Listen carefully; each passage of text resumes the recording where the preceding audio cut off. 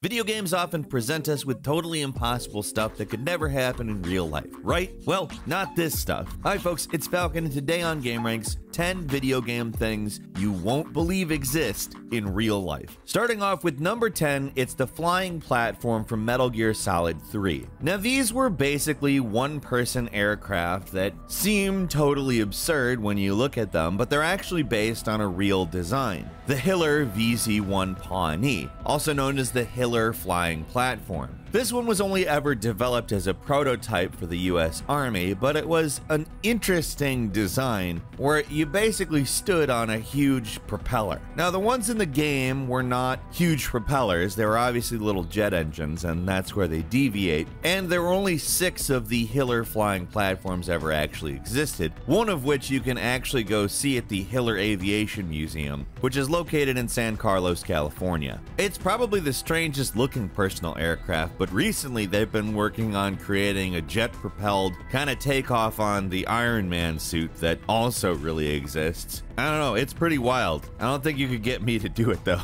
Wait a second, I'm a bird. I don't need a personal flying machine. And number 9 is the giant crazy spoilers from Grand Theft Auto 5. Not like plot spoilers, like on the back of a vehicle, that thing that on like a race car might have some actual difference because you're going at such a speed and the vehicle is engineered with such aerodynamic precision it can actually have some effect on drag. In real life you see them on lots of different cars, like old Honda Civics, which are not like that. But yeah, if you go around and Google giant spoilers on cars, you will find some pretty amazing stuff. Stuff that frankly looks very much like it should be in Grand Theft Auto 5, or perhaps Saints Row. Because if I'm going to be totally frank, you will find things that are too crazy for Grand Theft Auto. The phenomenon is called Bosuzoku, and it has actually been around for decades. It started as a youth counterculture in Japan in the 1950s that became popularized in the 1980s and 90s. It was basically a gang that did that with motorcycles, and it grew to cars as part of the culture. At number 8 is burning the Wicker Man in Assassin's Creed Valhalla. Now, it probably seems totally insane that you would, and this is a spoiler, just in case you haven't made the choice to spare or kill a certain person, but it probably seems totally insane that you would put a person inside a large Wicker Man and burn it as a sacrifice to the gods. Well, people did that. That's a thing that people did. I don't think they do it now. I hope they don't do it now. But they wouldn't actually just put one person in. They'd build these Wicker Men and put a lot of people in. If you look at this 18th century illustration of a Wicker Man, it's chock full of people. Basically, what they would do is very similar to actually what they were doing in Assassin's Creed Valhalla. They would sacrifice people for the good of crops or weather or whatever. It's actually the idea that's behind more modern things like the Burning Man Festival, and of course, the Wicker Man movies. The best of which, of course, features Nicolas Cage screaming about bees. Number 7 is the Fulton recovery system from Metal Gear Solid 5, which is, I mean, when I first saw it, I was like, that's the most absurd possible thing. Why would they put this into a serious game that features military stuff? Even though, yes, it is Metal Gear Solid, which is known to do silly things, but it roots those silly things in reality. Oh, it's probably real. I'm going to look it up. And so we find that, yes, the Fulton recovery system, the thing where you put balloons on guys and they fly up into the air so that you can recover them, that's real. That's not even something that they changed a little bit for video games, like it just exists in the same way it does in Metal Gear Solid 5. I mean, maybe it's not used as liberally. I mean, it's pretty funny to overuse because you're putting guys on balloons. They fly away. I mean, that's hilarious. But it's also actually real. It was developed in 1950 by the CIA and the Air Force using weather balloons and nylon lines. Ultimately, aircraft used grappling hooks to grab onto these unconscious balloon men. Actually, I don't think that it's generally used for unconscious people, but I don't know. I'm not gonna rule anything out. It's silly. Like, they experimented on pigs for a long time, you know, to make sure it would work. And one of the tests involved the pig accidentally getting spun around at 125 miles per hour. And when they pulled it up onto the aircraft, it was totally disoriented. But when it recovered from being, you know, dizzy beyond belief, it attacked the crew on the plane.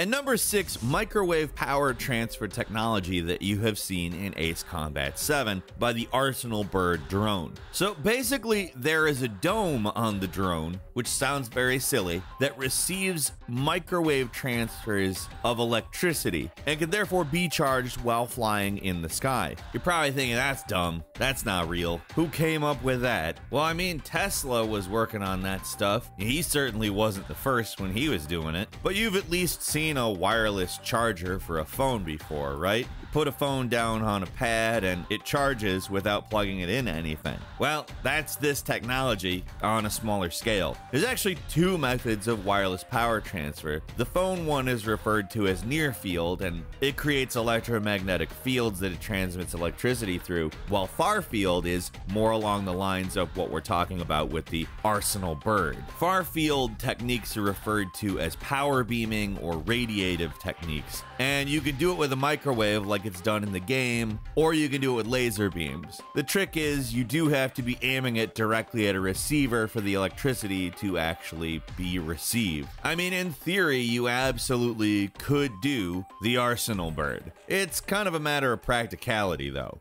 And number 5 is the stealth throwing dagger from Demon's Souls. And the reason you might not think this one exists is because it looks vaguely impractical. I mean, you not only have a weapon, but you also have a throwing weapon that could be used in various different ways. It kind of seems like a Swiss Army knife, but it seems like it must be made up because this would be something that is in olden times. Not the case. There's actually a knife called the Mambale, which is exactly what this thing is. It's actually from Africa though, and there's a large number of different variations that exist in terms of configuration of blades, how you throw it, exactly how you would use it. It's a pretty badass weapon actually.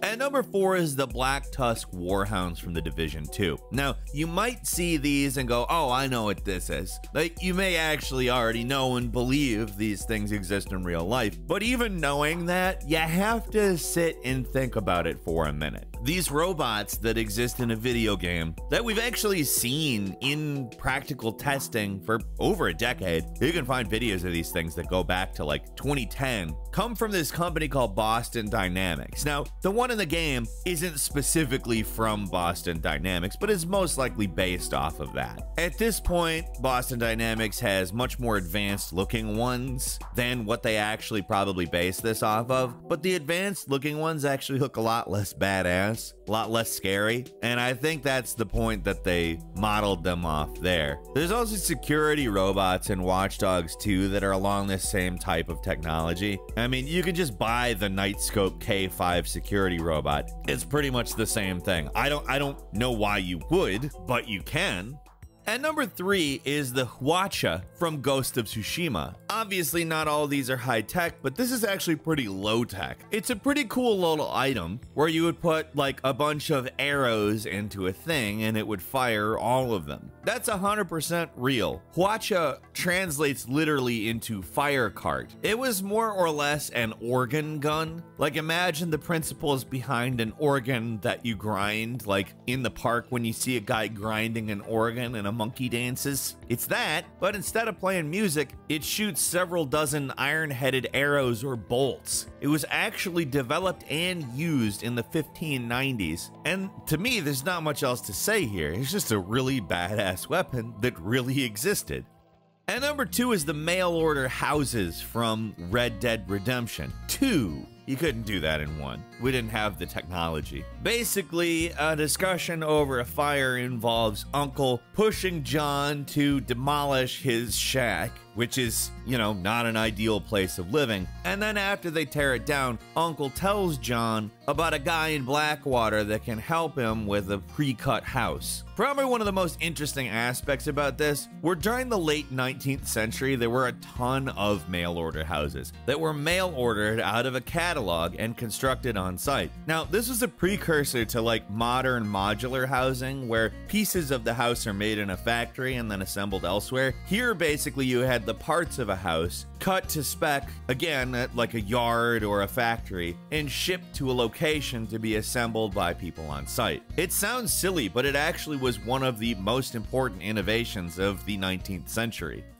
And finally at number 1, the Fat Man nuclear catapult in the Fallout series. Now, what exists in real life is not exactly the same thing as this frankly absurd looking weapon, which catapults a small-scale nuclear warhead, but it's not terribly far off from the miniature nuclear weapons devices that were developed during the Cold War. The Davy Crockett was a small-scale one-person nuclear launching device, and although like I said, it's not the same thing as a catapult that's shoulder-mounted, the fact that a single person could launch a nuclear warhead from any position that they presumably could find on foot is both terrifying and puts lots of things into perspective for us all. That's all for today. Leave us a comment, let us know what you think. If this video was something you enjoyed, click like. If you're not subscribed, now's a great time to do so. We upload brand new videos every day of the week. Best way to see them first is of course a subscription, so click subscribe. Don't forget to enable all notifications, and as always, thank you very much for watching this video. I'm Falcon. You can follow me on Twitter, Falcon the Hero. We'll see you next time, right here on GameRanx.